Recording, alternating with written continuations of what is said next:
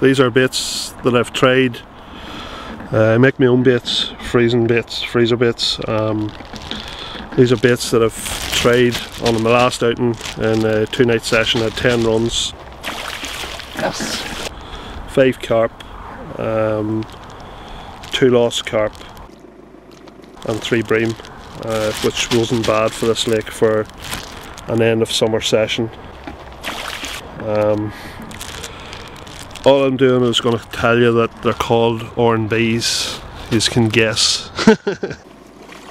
as to what the flavourings are, but they've worked for me straight off. So I'm going to try them tonight. I have a mixture of 20 mils and 15 mils. Hopefully we'll get a few fish.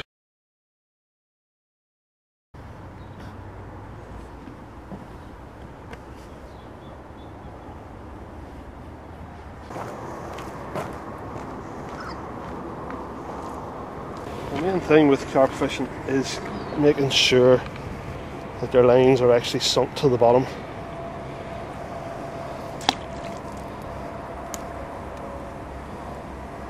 You can do that 2 ways. You can either use back leads or use a fluorocarbon and have it very slack. I prefer having both methods, so to having slack lines and the back leads. I usually use flying back leads on the rods, and I've also used ordinary back leads that I just attach after casting out. As I say, this is it's only the second time I've used these here, so I like the look of them the first time I've used them, so hopefully they give good indication tonight. So set up. The main thing you're worried about is fish safety. That if that line was to snap up here, all this can easily come off. But the main thing is that it's not dragging a lead. A lead can actually be taken off it very quick with a shake of its head. Sometimes you'll lose it on the take. Sometimes you'll lose the lead on casting. But it's better to lose a lead than a fish. 8mm fixed swivel in the quick link. Attach the 8mm swivel, and it's fixed in place. There's a wee pin going through that, the lead clip, holding it in position, making it actually a static setup where you want them to drop the lead. Wee bit of tungsten putty, about 1 inch from the hook, keeps the bait low as well on the ground whenever we're fishing. That can be moved up, set wherever you want. The rigs I'm using are size 8 Corda curve, captor curve hook, barbed, but in saying barbed, they're micro barbed. There's a very small barb on them. With the small barb, it just gives you that wee bit of hold on the penetration in case it does take you into the weed, but they will be able to throw the barb very easy. They're a preferred hook pattern of mine now, a very good hook pattern.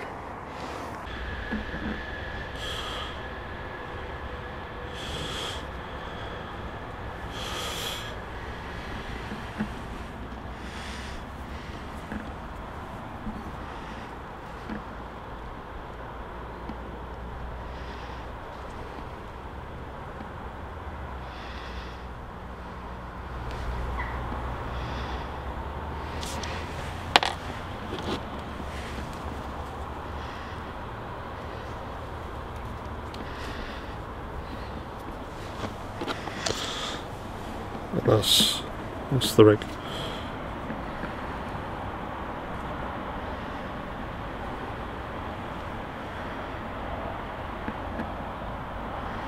Whenever you're fishing most places, it's a good idea to arrive early and get your whereabouts,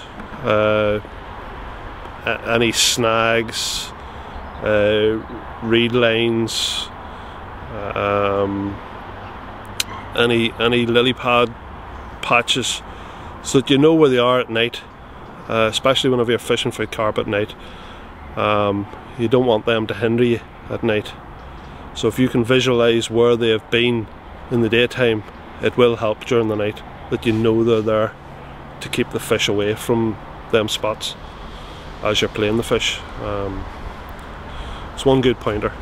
It's on the left side towards the reeds, so I'll be whenever I'm putting out the baits again, with the help of the light of the car, because I've found that the lights on the back of the boat at night are very blinding and you can hardly see where you're going.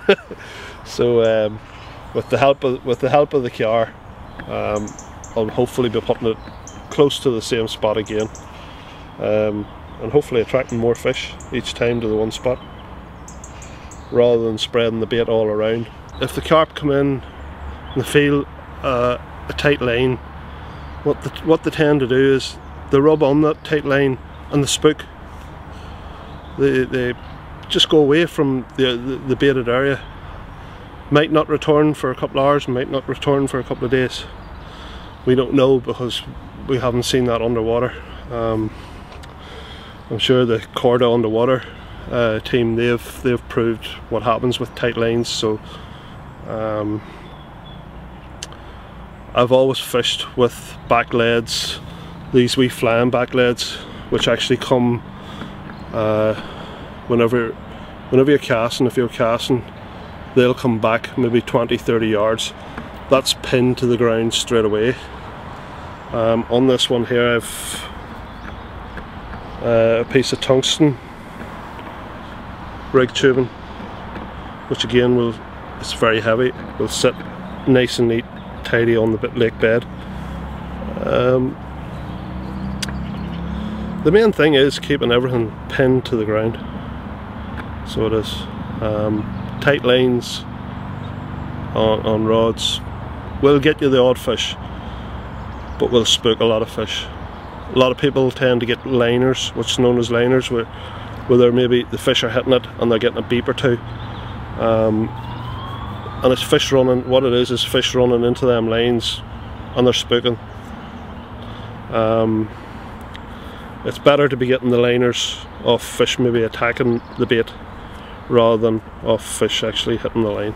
It's a lot more accurate with the boat, plus you can put big amounts of bait as well.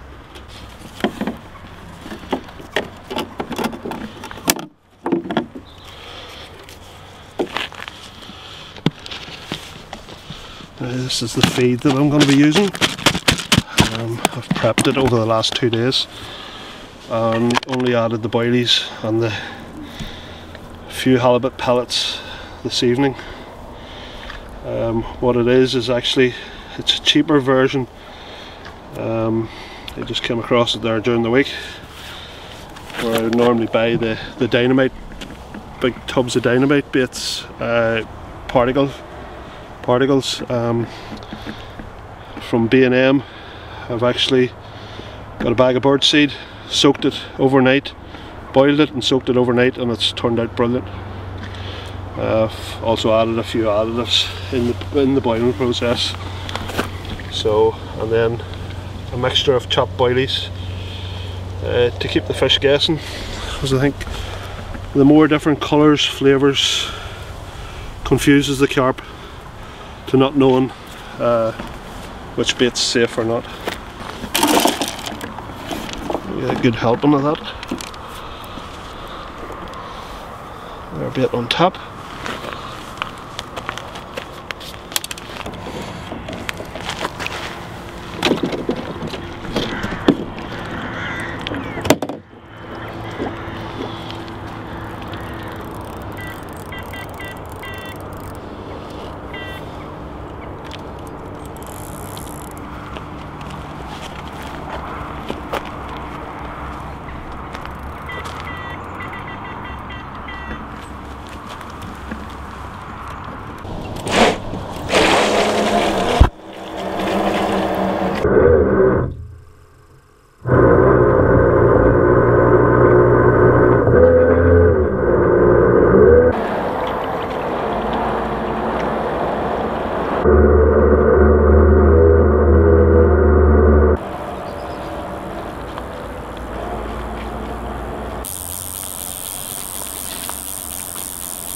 Night time we'll be looking for a wee piece of green elastic coming out till the end of the tip.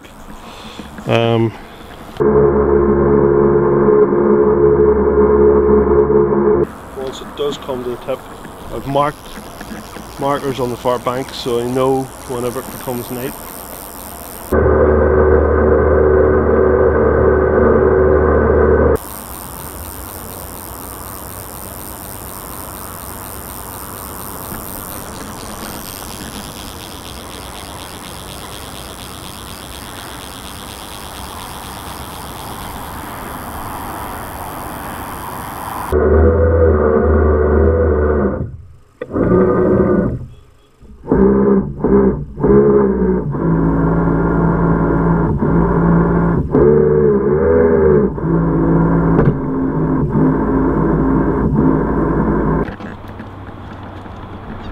That's the bait dropped.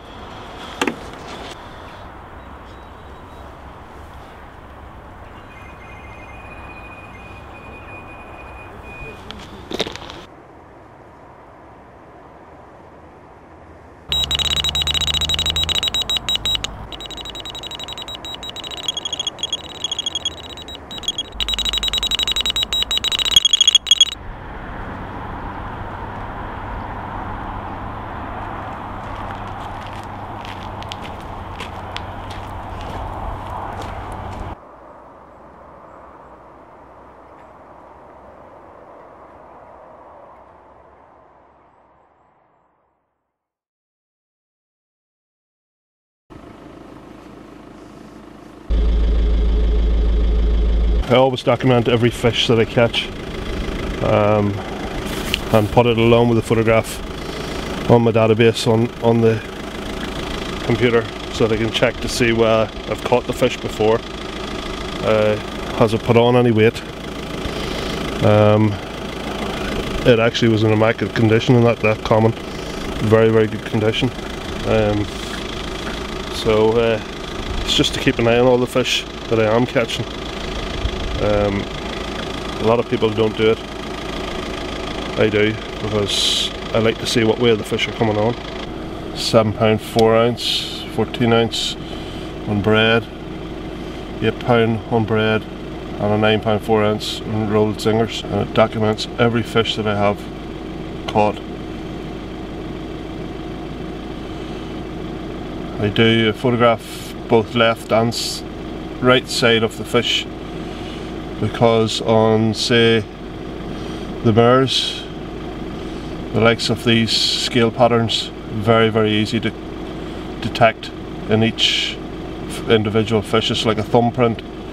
Commons are much harder because they've all the scales are all virtually the same. Some of these wee ones down around the anal fins and the pectorals and that there, sometimes you can actually pick them out. Sometimes the likes of these wee mismatch of scales, you can pick them out.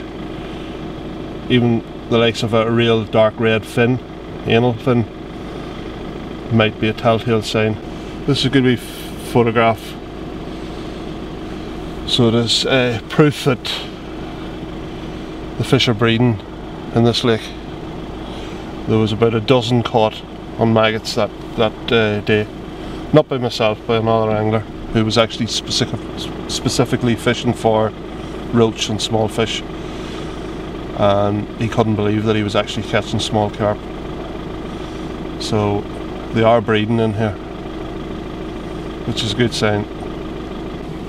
This wee linear, one of my mates actually, his niece actually caught it pre-spawning, and it was about £11. It's now £9 too. It had lost weight after spawning, probably gone down to about £7, and now it's back up to 9.2. I think she caught it actually at around about £11. And we have checked for the scale patterns. He has a photograph and he has checked to see. So it's also helpful if other anglers do keep both sides. The likes of the scale patterns are very easily detectable. So there, even that wee single scale there on its own, in between the row on the back and the linear, can be a significant telltale as to it being the same fish. My biggest on this lake came October 2 years ago, and it was £16 2 ounces. Around about September, October, over the last, not counting last year, over the last 5 years, I've constantly crept up and got my PB on this lake. The bigger fish tend to come out in them months, whether it's because they're putting on a bit of weight for the winter, before they go into a slumber and just lie there. I don't know. But I've always done well in the winter months on this lake, until last year, where last year I had 7 blanks in a row for weekends, and I've never done that on this lake. I've always caught on this lake. I've maybe the odd blank, but everybody does. This year I've developed my own baits, and up till now I have made 7 flavours, and I've caught on 5 of them, and I've caught heavily on 5 of them. So there are 2 that I haven't tried yet, but I'll try them maybe over the winter, whenever the fish start to be getting a wee bit wary of the baits that I'm using. I've had 14 in one day out of this lake, mainly on bread. I love fishing on the bread, in the lily pads. It's an exciting way of catching the carp. On the pole I've had 6 in one day on the pole, which was a fantastic day, and lost a few as well. On the bait runners, I've had 9 on the bait runners. Is the best day session I've had, day to night session, on the bait runners. But 14 in the one day, 12 of them came on the bread on the surface, and 2 were on the bottom baits. It was a fantastic day. I think 11 of them were doubles, so can't beat that. 2 of them were actually £15 plus, so brilliant day. It's very important to catch and release, in carp especially, because they're slow enough growing, great fighting fish.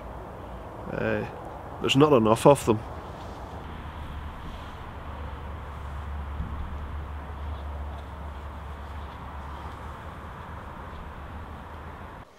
If you don't get the president up to my men by the time I reach 3, Mr. Spencer is going to shoot you another girl. Top 10 phone right now.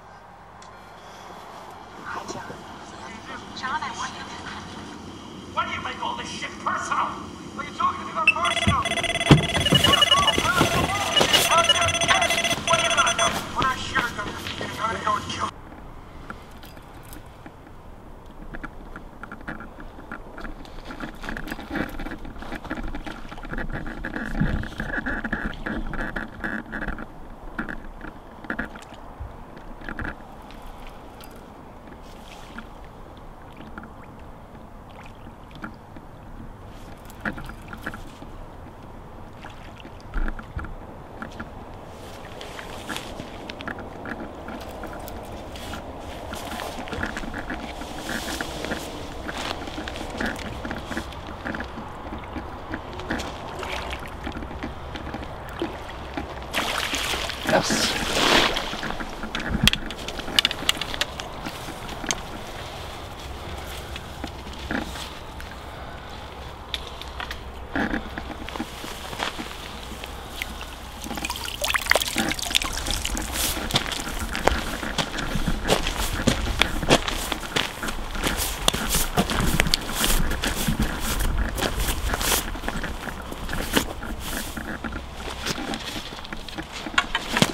Through the lead.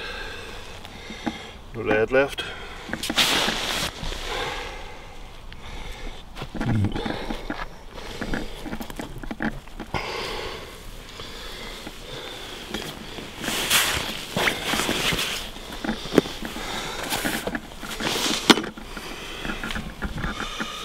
Just put that over.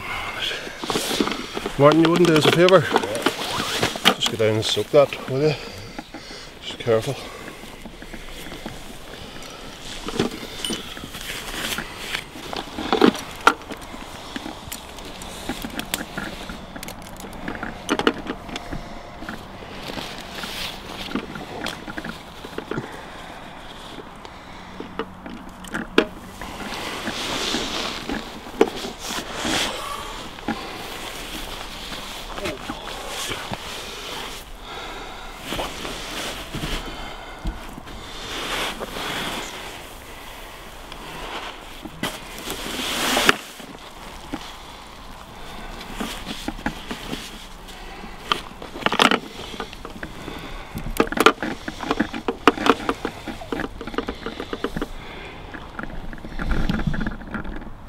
£8.10.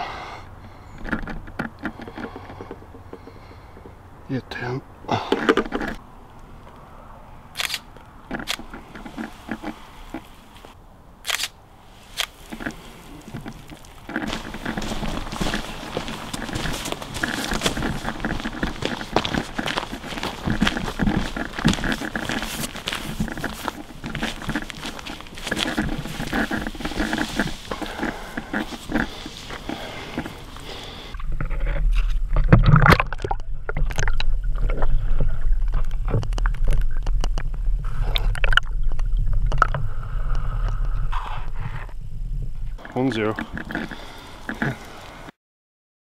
What's my favourite method?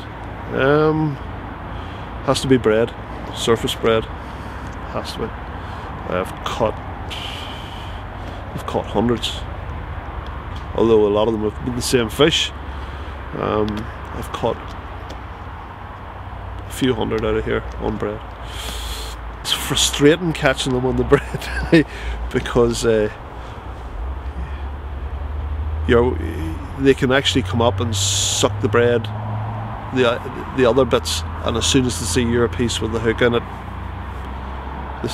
they shy off it. You maybe see the bit of line, they shy off it. So it can be frustrating, but I think there's plenty of frustrated anglers out there, so I'm not on my own. Whenever I started fishing for the carp here, there was a lot more carp here in this lake. They weren't as big, but they were plentiful.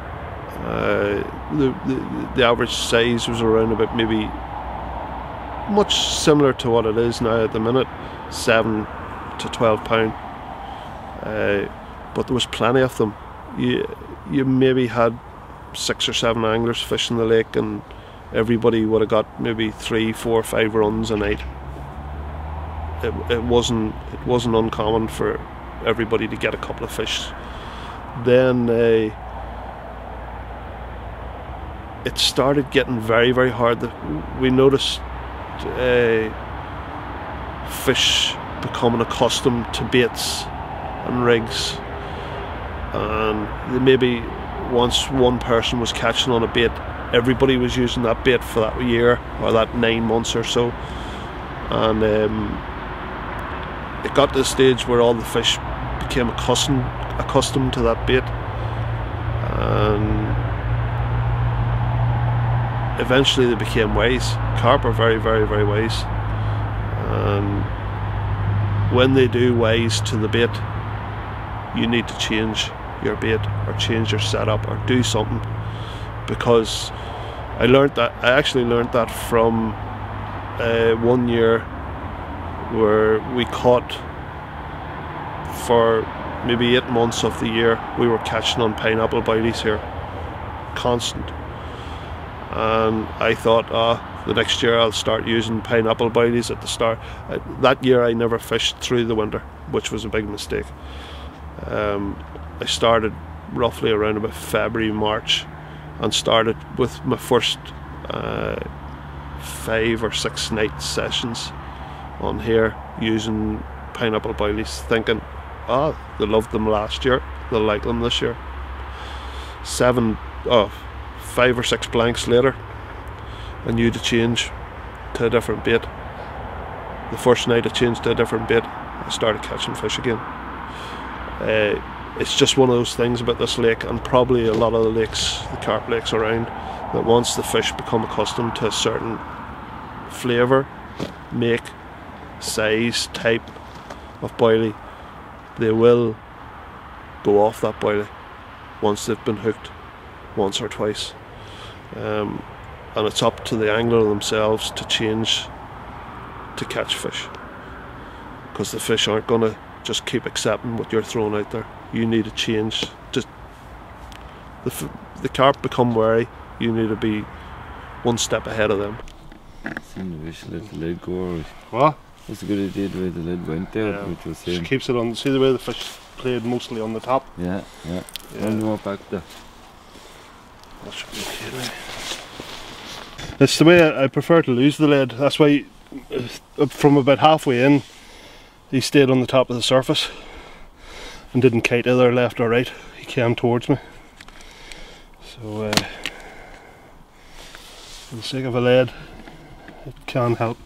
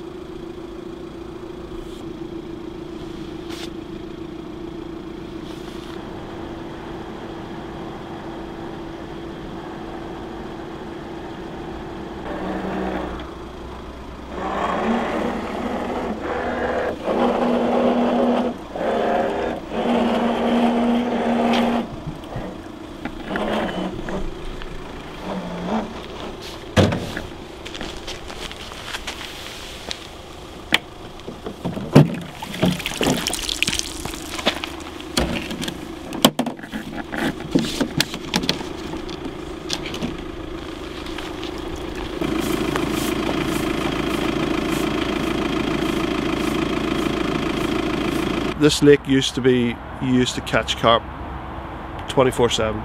You could have caught carp. Because they've become wary now, a lot of the fish have been caught during the night.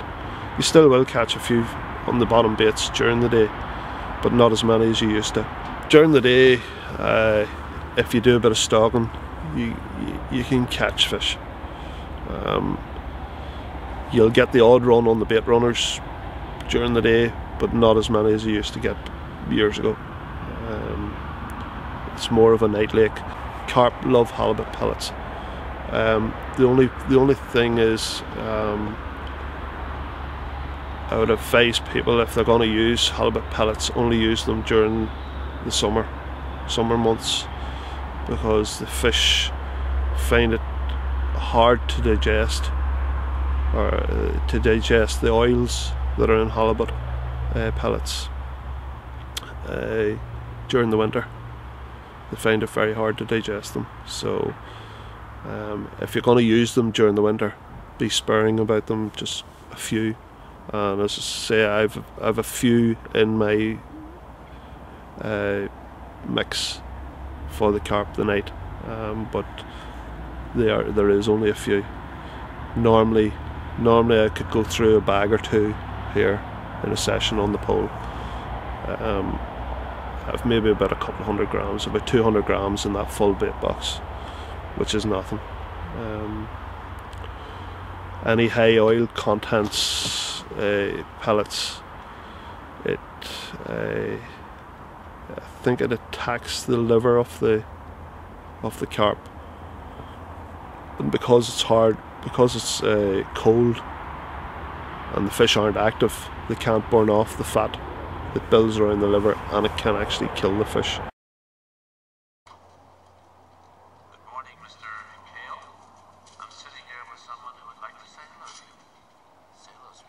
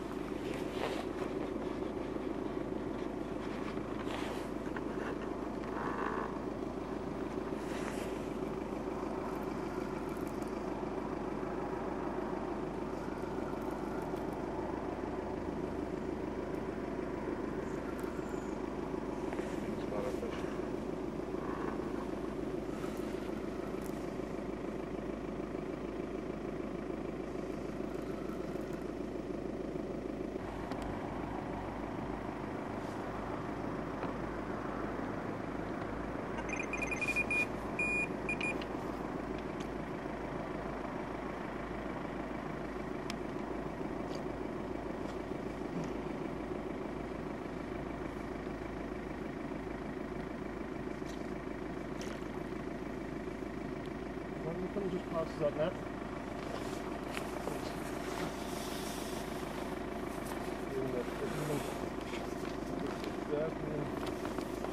Keep it in and I'll bring it to the net. Try and watch the net, watch the...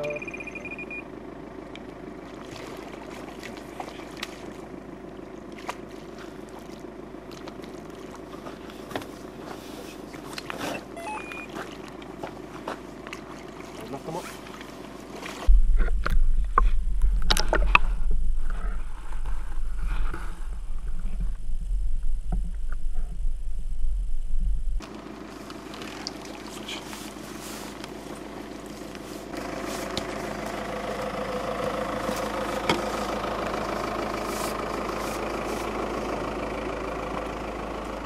It's lost the weight again, no weight, so that also helps with the hooking. Hooking the bottom lip again.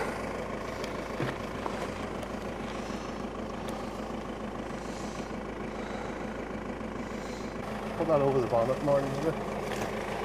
Or over the eye of the boot.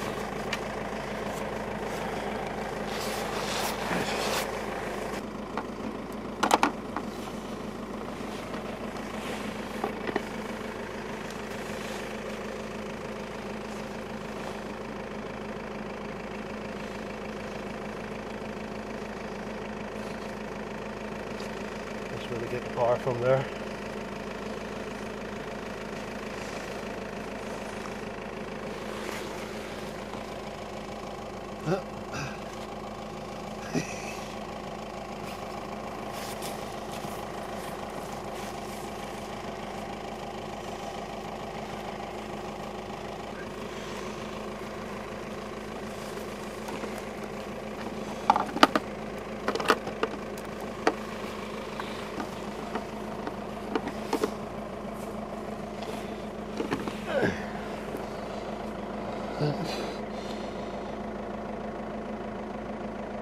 £10 each. £10.10 maybe. We'll go for 10.9 in the centre.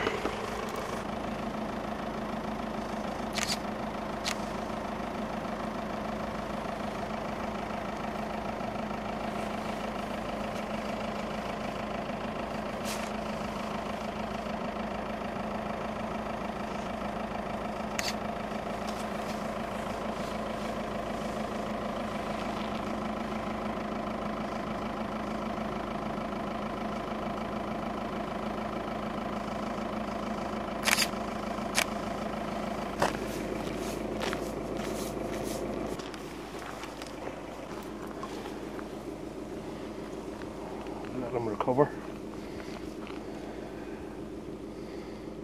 Shouldn't take them that long.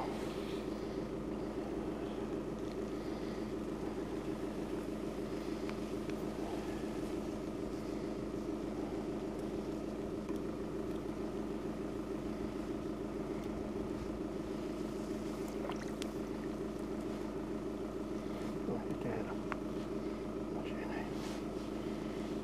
You go whenever you want.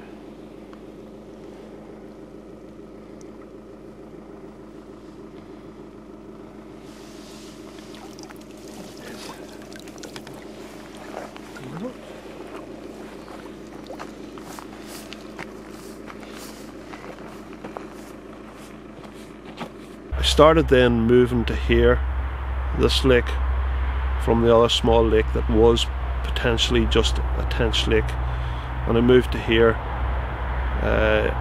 eventually catching a tench of £6.5 here, and noticed a guy from the north of Ireland, Marty Harrison, a very, very accomplished carp angler. Got friendly with him and his mate, and started to learn a wee bit more about carp and got interested in it. So I decided to maybe start off the carp. So learned a few things from Marty: tactics, rigs, fish safety was the main thing. Having a good unhooking mat, having a good net for catching, releasing the fish. Fish safety, especially for carp, is paramount, because they live for what, 50-60 years, and if we, on this lake that I'm fishing at the minute, I fished this lake for about 17 years, and I know I've caught, from my database at home on the computer, I know I've caught fish 10 years ago, 15 years ago, and I know I've caught them only recently again. I've watched some of the fish grow. I've watched some of the fish after spawning lose maybe a third of their body weight. I've seen fish die on here, which was very saddening. I've heard of people removing fish from here, which annoys me as well, because they obviously don't understand. They don't understand that moving fish to another lake can introduce diseases from that fish that they're actually introducing into the lakes. This lake used to actually hold a good stock of carp, but it now holds probably between 100 and 120 fish. Possibly most of them I've caught. There's still a few of the big ones that I haven't. There's a big 18.2 Mura and a 17.4 common that I've seen photographs of, and I would imagine that they are properly weighed, because the young guy that caught them is an accomplished carp angler as well. And I know he has proper gear for weighing and all. At night time you can imagine that the fish, they're using their barbels constantly to suss out all different types of smells, tastes. That's why I offer maybe a couple of different versions. I used to offer a couple of different versions of pellets. Now I've introduced a couple of different versions of my own boilies, just to keep them guessing, so that they don't become accustomed to one boilie. Because if they come accustomed to one boilie, you might end up overfeeding them in that boilie, and then that boilie's never going to be any good again to you. Again, I lost the lead.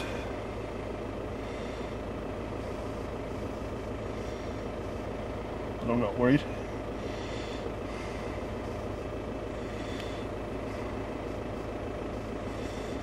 I prefer to see them losing the lead, because at least I know it's telling me that my rigs are actually working well, so that if I ever did have a snap off and a fish, there was a rig, if there was a rig. You in, Martin? Alright. If there was a rig out there that I had snapped off, and it has been left from say there to there, at least I know that whenever a fish takes that bait, it's going to straight away try and shake that lead, and it will lose the lead. Some of the rigs I've seen on this lake defy belief. So that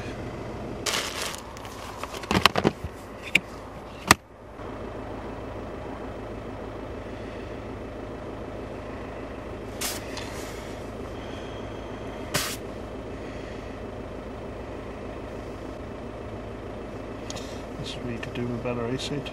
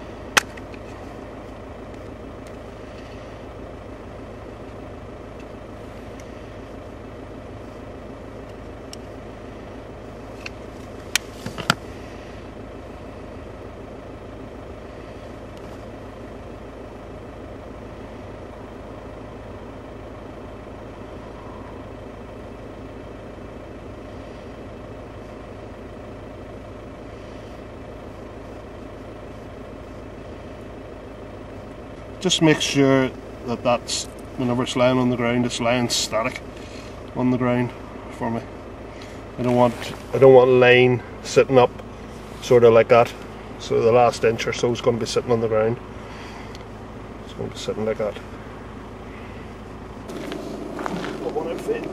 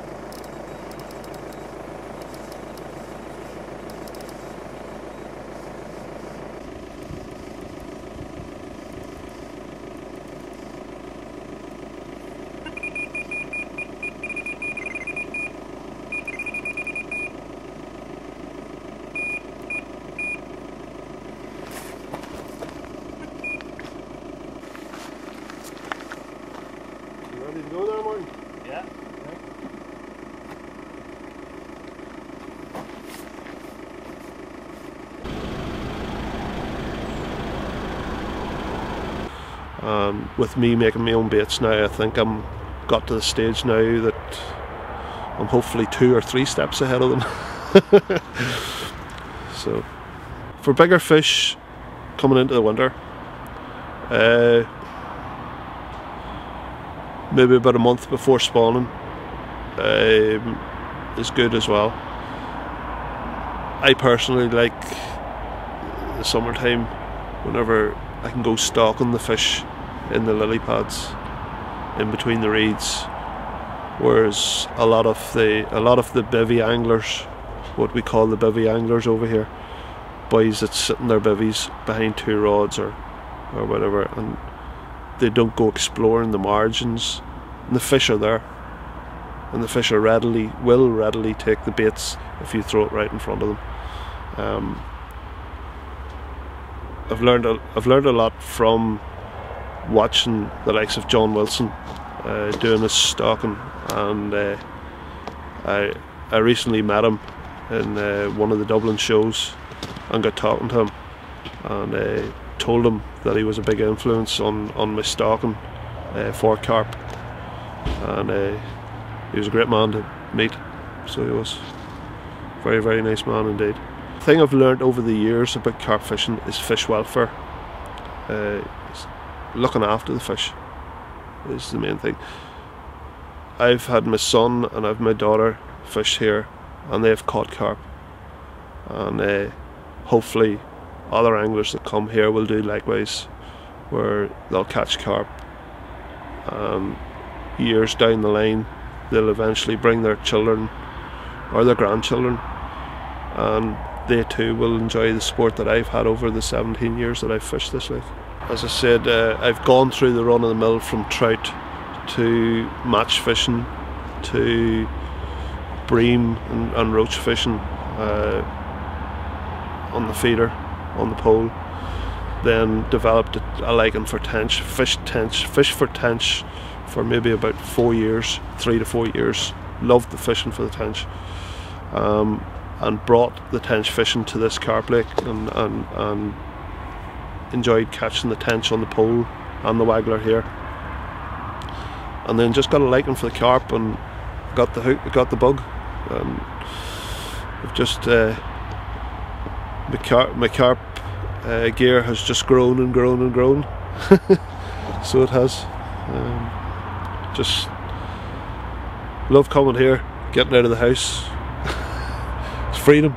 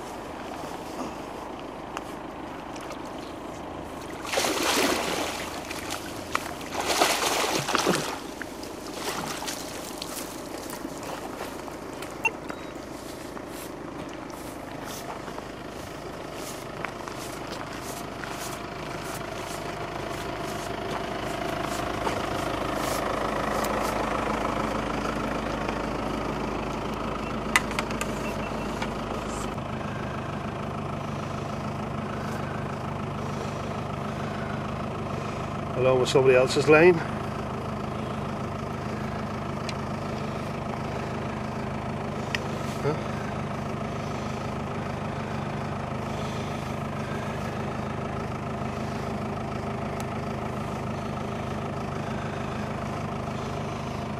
Carrying that line around with them as well.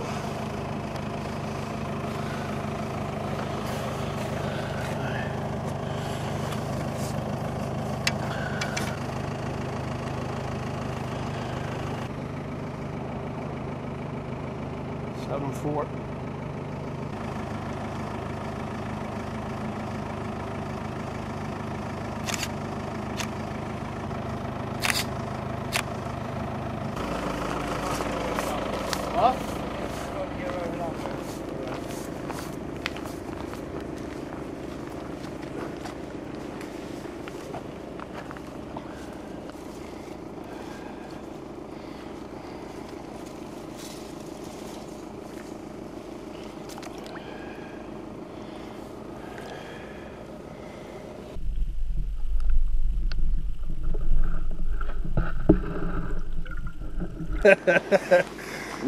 You should say this to camera. You say what you said first of all. You say what you said first of all about them feeding everywhere. They're feeding everywhere. They're feeding everywhere on my boilies. Let's hope they're catching off you. Okay, get this rod back out.